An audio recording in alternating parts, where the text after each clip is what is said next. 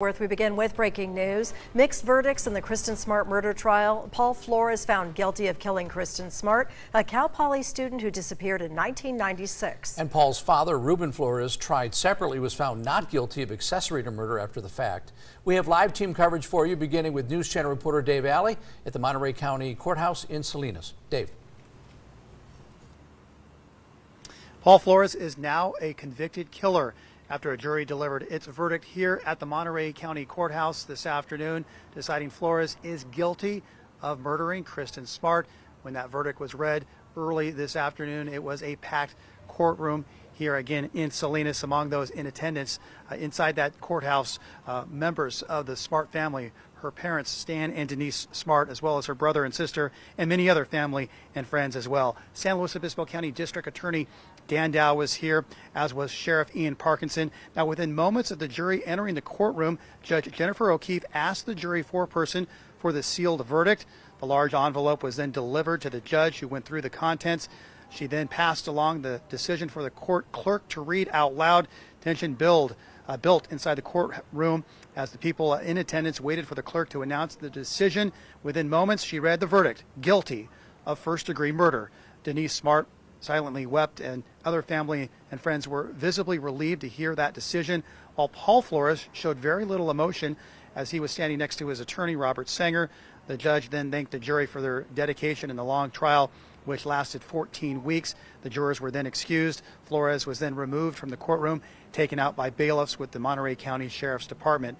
About 20 minutes later, the verdict for his father, Ruben Flores, that was announced. He was charged with being an accessory after the fact. Now, unlike his son, Ruben Flores was found to be not guilty. When the decision was announced, defense attorney Harold Misick patted Flores on the shoulder and smiled. Afterwards, Ruben Flores spoke with members of the media while walking out of the courthouse. All that stuff they say is evidence. You look through it, and there is no evidence against anybody, me or Paul. There wasn't any time, and just too much made-up stuff. That's all I can say. Now, the judge later said Ruben Flores would have his ankle monitoring device removed. He's worn that since he was released on bail following his arrest back in April of 2021. He told the media that now he would head back home and resume his life in Arroyo Grande. Again, Paul Flores has been found guilty of murdering Kristin Smart back in 1996. He will be sentenced here at the Monterey County Courthouse on Friday, December 9th. He will have the ability to appeal today's verdict. I'm going to bring in my colleague here, Karen Cruz Odunya.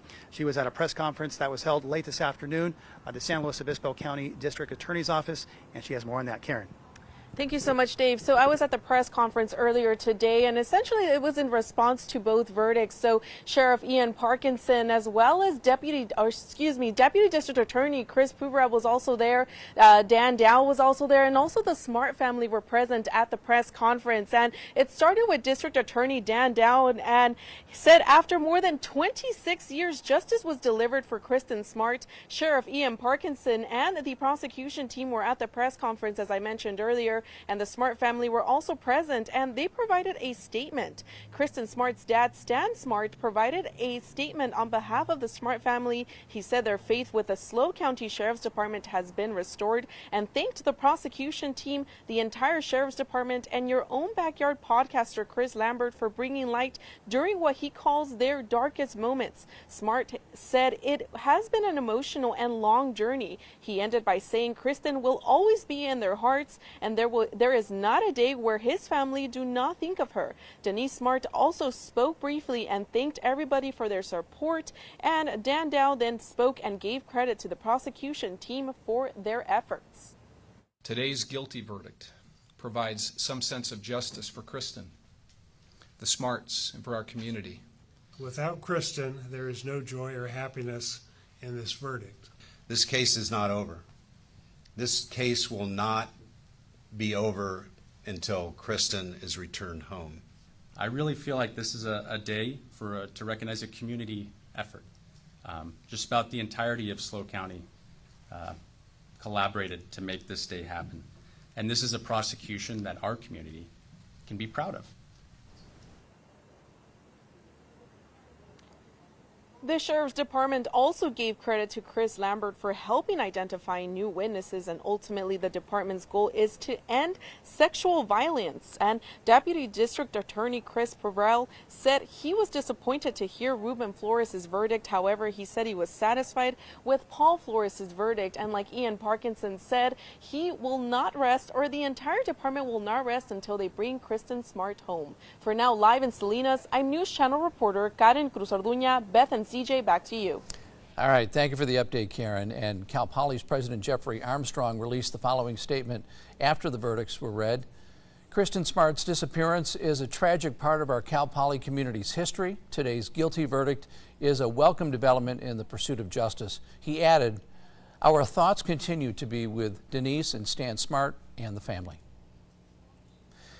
And people in Arroyo Grande are celebrating Paul Flores' guilty verdict, saying the Smart family finally did get justice. And News Channel reporter Christina Rodriguez picks up our team coverage live with community reaction. Christina?